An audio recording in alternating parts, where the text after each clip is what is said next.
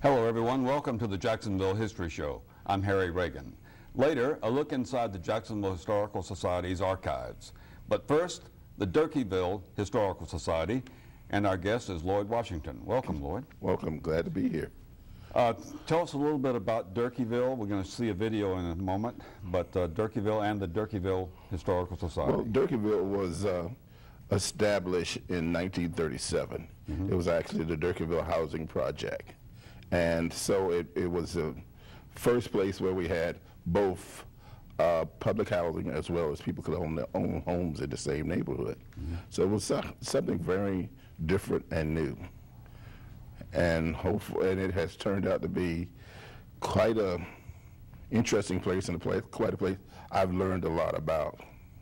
And a lot of new and interesting developments as well, right? Oh yes, especially now that we have the new Durkee Oaks, and it's quite an individual place. Again, you could own your own homes now, and it's really grown. Well, we're going to see as much of the video as we can. So let's roll the video and we'll talk some more afterward. Okay.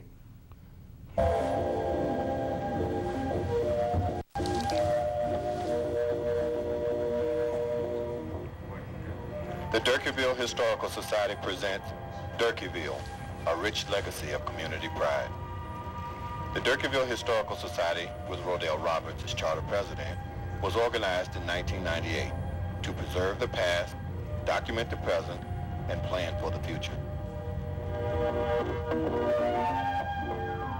Boundaries of this neighborhood extend from Old Kings Road to 20th Street, and all streets between Spires and Jefferson. The beginnings of Durkeeville probably began with the end of slavery. Several soldiers from the north saw cities like Jacksonville as a business opportunity. In the area just north and west of downtown Jacksonville, a Union soldier named Joseph Durkee bought property that would become Durkeeville. He was a very distinguished man that would eventually become sheriff of the city. His heirs would both partner to develop the area and sell parts to the federal government to build a housing project under the Federal Works Administration during the Depression. During the mid-1930s, Durkeeville was developed on barren land owned by Dr. J. Durkee. The woods surrounding Durkeeville were an ideal location for more than 200 homes built by Brewster Durkee and contractor J.E. Hutchins. Durkeeville became Jacksonville's first housing project. It would replace slums and substandard housing in the city's Hansontown and Brooklyn neighborhoods. Schools in these communities were also found to be dilapidated, inadequately funded, and overcrowded, according to a study of Negro life in Jacksonville, chaired by Abraham Lincoln Lewis, the founder and president of the Afro-American Life Insurance Company. Lewis exhibited a genuine concern to improve the quality of life for his fellow man. For many years, the family of A.L. Lewis has made significant contributions to the social, civic, religious, educational, and economic growth of the community. When Durkeeville opened on a Juneteenth Saturday, June 19, 1937, Willie and Elizabeth Snowden's family were the first tenants to move in. Their daughter, Joyce Snowden Booker, graduated in the first kindergarten class at the Durkeeville Nursery School, sponsored by the Mothers Club. Several other members of the Snowden family also lived in Durkeeville. Edith Boyd is fondly remembered as the first woman manager of Durkeeville. Recreation was the social anchor. Directors Emmett Reed, Essie McCrae, and Florida Dwight dispensed training and discipline with love. Reed and his bride, Willie Mae, were among the earlier residents of this landscape project. It had modern and spacious housing features, including plumbing, electricity, and safe heating conveniences. Many families, such as the Aikens, lived in Durkeeville for more than 40 years. World War I veteran Joe James and Angel of Mercy, Bertha White, were pioneers in providing help and assistance for people in need. The land north of Durkeeville was also developed. Elvira Gibson Brown has lived in Durkee Gardens since 1939. She and her husband Oliver Brown were among the first families to move in the upscale Durkee Gardens community during World War II. The development of Durkee Gardens flourished at the end of World War II. Young couples struggled to save the money for the large down payment it took to become homeowners. Veterans found employment and bought homes built by well-known black contractors. S.A. Brookins was one such contractor who built homes in the Durkeeville community for his family as well as his children as wedding gifts. With strong recreation programs, juvenile delinquency and crime didn't have a chance in the community. Florida Dwight championed recreation for Jacksonville's African-American youth. She championed another victory in the hiring of Emmett Chip Reed, who started out at the Oakland Park.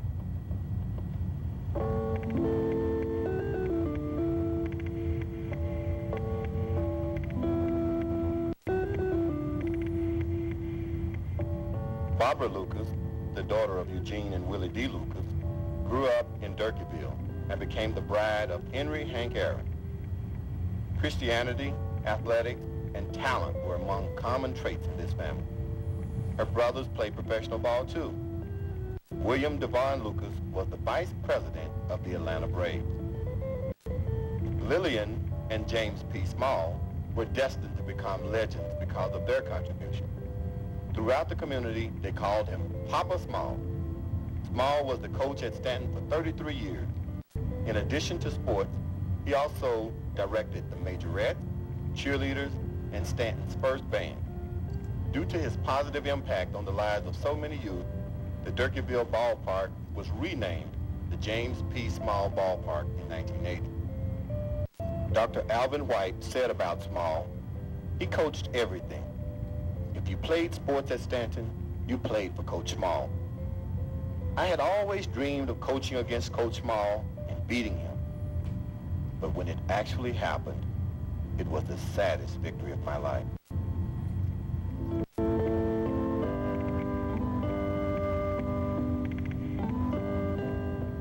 The grand dame of songsters from this neighborhood was Alpha Hayes Moore. By steamliner, airplanes, buses, and trains, Moore's Glee Club traveled and performed around the world. Dr. Moore claimed a major victory for the city when she brought international concert pianist Philippa Duke Schuyler for a concert at New Stanton High School. Schools and churches played important roles in the educational and spiritual needs of citizens.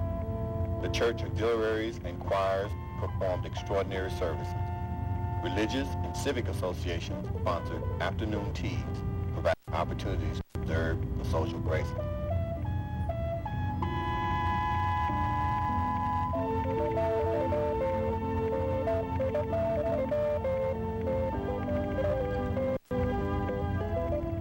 The home that Isaiah Jones built for his family in 1914 is still occupied by his daughter, Olivia Forrest. She attended the Boylan Haven School for Girls. Alumni of this former Jacksonville school have become elected officials, authors, and outstanding citizens.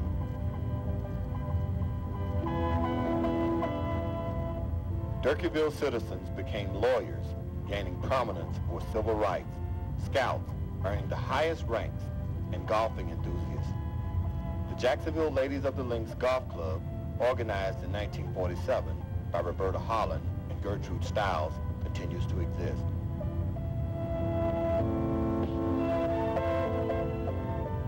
The ballpark has been a landmark in this community since 1926. It was home to the first Golden Glove Boxers Championship. Boxing matches were well supported by the community and the city. Organizations such as the Florida Boxing Amateur Association packed the crowds in the ballpark throughout the 1940s and 50s. Boxers worked out at Jack's Gymnasium with trainer Sam Jones.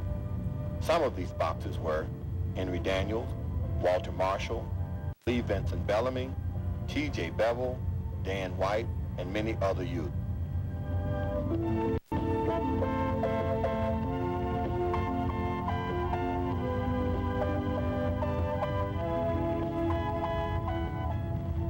Baseball was yet another well-sponsored recreation. The Mount Ararat Sanatorium Guild played benefit games in support of the community health needs. Baseball was enjoyed by children and adults, sponsored by business, civic, and religious organizations.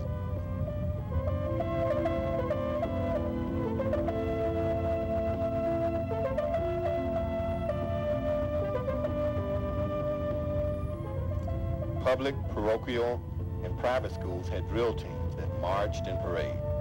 They competed with others and won trophies and ribbons for performance. Though segregation was the law, the Recreation Department influenced limited integration of public facilities early on. Durkeeville's youth hosted the Florida Association Tennis Championships on the Riverside courts in 1950, before blue laws and Jim Crow were outlawed. Mrs. Amy Stewart Curry served as president of the local tennis club. Mrs. Josephine Mears was their coach. Teams of the Durkeeville community traveled to matches in West Palm Beach, Miami, and the Bahamas. Doctors Earl Collins, Jonetta Betch Cole, and John Lewis were among many luminaries who started out from the nurturing fields in Durkeeville. The recreation directors served many roles. They were friend, playground directors, coaches, reference librarians, teachers, fundraisers, recruiters, sponsors, counselors, and advisors to thousands of children and adults. Florida Dwight and Emmett Reed, along with their peers, Carlton Bryant, Essie McCrae, Julius Ginyard, Juanita Bass, Roy McCloy, Clara Davis, Emma Hightower, and numerous others became the Pied Pipers that would lead children in the community to assume their roles as successful leaders wherever they would live. Within the boundaries of the Durkeeville community, an old African proverb, "It takes a village to raise a child," was put into practice. Surrogate Durkeeville parents, such as family doctor Emmett H. Washington, community servant Susie E. Talbert, scout leader Bruce Selden, WPA worker Elvira Gibson Brown, Supermama Willie D. Lucas, and thousands of unnamed others dedicated their being to recruiting youth to participate in wholesome activities that help to develop character, principles, values, and leadership. These activities were given the endorsement of the community. Throughout the year, adolescents enjoyed community dances, talent shows, craft exhibits, award ceremonies, banquet, doll and puppet shows, fashion shows, oratorical contests, and sports galore.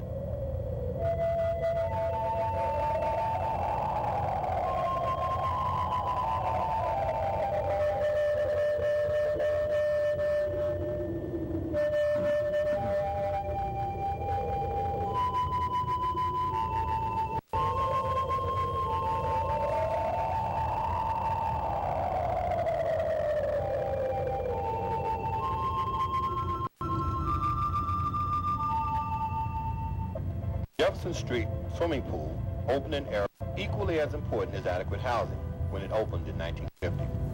Children no longer had to swim in unsafe sinkholes to find relief from the burning summer heat. The Jefferson Street swimming pool was welcomed by the children and parents of Durkeeville, Blodgett Home, and all of Jacksonville.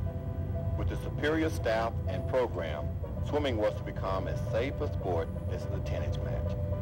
Through the years, star athletes in the Jacksonville community came from Durkeeville or to Durkeeville. Durkeeville was Jacksonville's springboard for the launching of professional careers.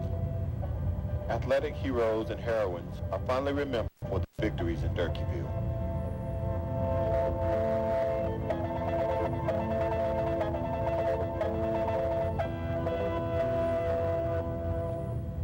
The Durkeeville community was as supportive in death as it was in life, and all of its celebrations.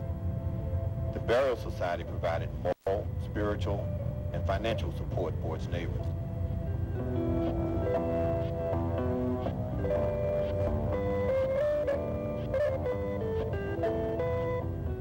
Businesses and professional training schools were commonplace in the community, as well as a garden circle where members held monthly meetings in a Durkeeville home that they purchased.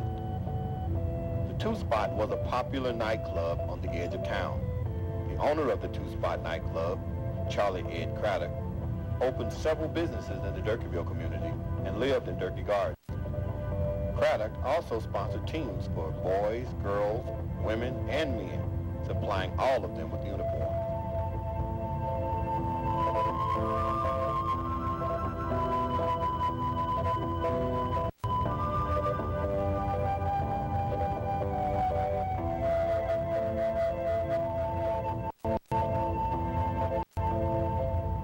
grand finale, each summer activity for schools and park, was the Joseph Lee Day celebration at Wilder Park. Lee, an elected state representative and state senator, was Jacksonville's first black attorney in 1873.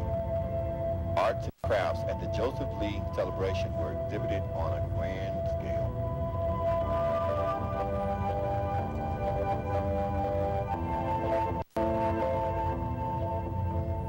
First aid and emergency care were also important services for which members of the community prepared. Many registered and licensed practical nurses were trained at Brewster Hospital and the Duval Medical Center, which were located in the Durkeeville community.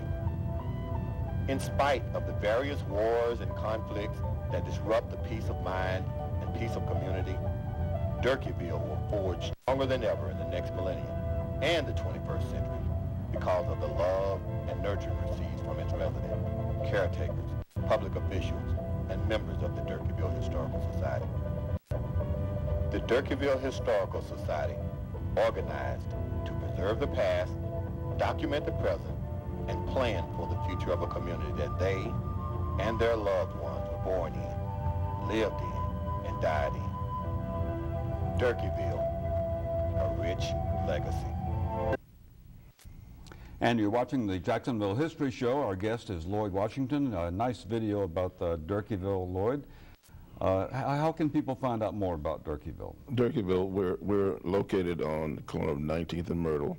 We're open every day from 9 o'clock in the morning till 1 in the afternoon, and we're working on being open on every weekend also. Mm-hmm. So we have a website. Okay. And Durkeeville, it's Durkeeville Historical Society.org. It gives the phone number and I'll kind of get in contact with us and everything. Okay. Thank you very much for being with us on the Jacksonville History Show. Thank you for having us.